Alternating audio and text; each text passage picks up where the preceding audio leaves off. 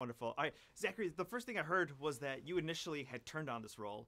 Is that true, and why did you do that? Well, I didn't. No, I said okay. So I didn't turn. I didn't turn down the role. It wasn't like somebody. I wasn't getting like a call saying we'd love for you to play this role, and I was like, oh, I'm sorry, I'm busy.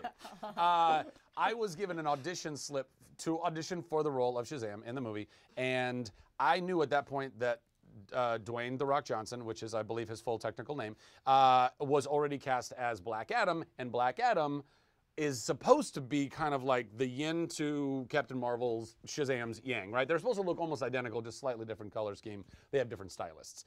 So I was like, I don't know. I don't think I have a chance at getting this job because I'm not anywhere near as big as The Rock physically or in popularity. So I thought I would be wasting everybody's time, and I turned down the audition, not the role.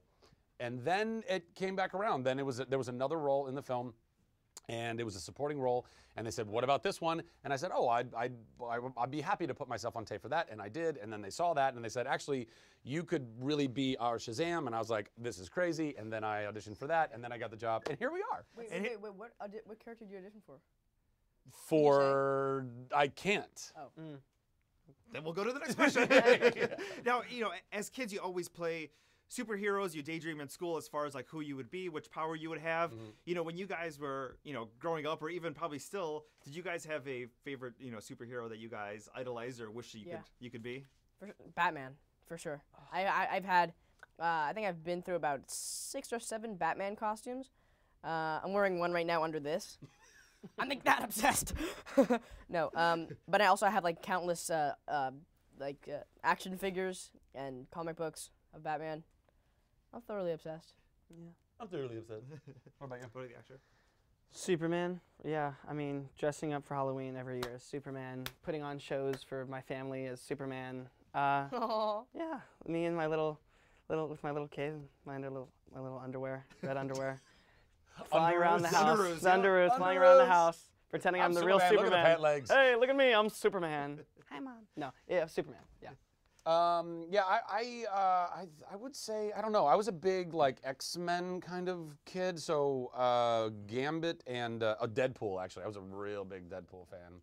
And then, Ryan went and did a lot of justice to that in movies and that role, so that was very cool. But I loved how Deadpool was kind of like a ninja, but what had like, it was like a funny ninja with 2 katana blades and machine guns and could teleport. Did you play the video game? Deadpool? What? There's a video game? You never played that? No. It's on Xbox 360 only. It's so cool. Oh. No. I have to look into it. You guys have to look into that. So when I was growing up, 3 of the big movies that I love were, Ghostbusters, Goonies, Big, and this movie's getting compared to that. I mean, it's been 30 years plus, since that. Yeah. How does it feel to kind of have that same kind of buzz behind this movie? Well, as a kid who grew up with those movies, I'm just a little older than these two. It's crazy awesome. It's crazy awesome. Those are all some of my favorite movies.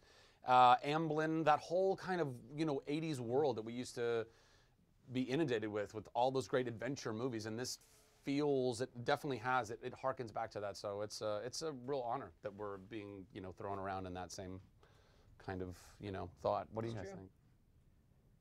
Yeah? Were you fans of those movies too? Oh, yes. Yes. Oh, 100%. And another movie that I was a fan of is I would always tease my sister because it was another one we'd watch. I'd have the VHS, I'd pause it on Pennywise, so whenever she would turn on the TV, that would be the first thing that she would. It was so messed up. And genius. And genius at the same time too. Tell me about being part of that, and what you could say about the next film. Sorry, guys. No, yeah. No, it's okay. It was really, really fun. Super fun. I do appear in the second one. I can't say a lot, or basically at all. But I can say that I'm in it a little bit of flashbacks, and yeah. And it's really fun. It's gonna be great. It's a lot scarier. I can say that. It's a lot scarier, a lot more intense.